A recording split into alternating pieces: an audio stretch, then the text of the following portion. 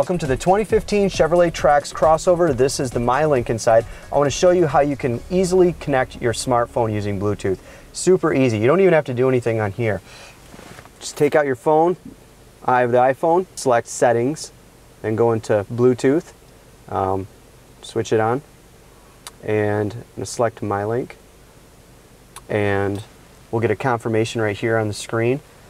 My iPhone is connected. I hit OK. I can then put the phone in the glove box, and I'm on the road. I don't have to mess around with the phone at all. Don't even have to see it. If I want to play some tunes, I hit audio, and I can go down to source, Bluetooth, and I've got all of my songs pulling right from my phone via Bluetooth. If I want to make a phone call, I hit telephone. I can go right into my phone book. I can look up different names right here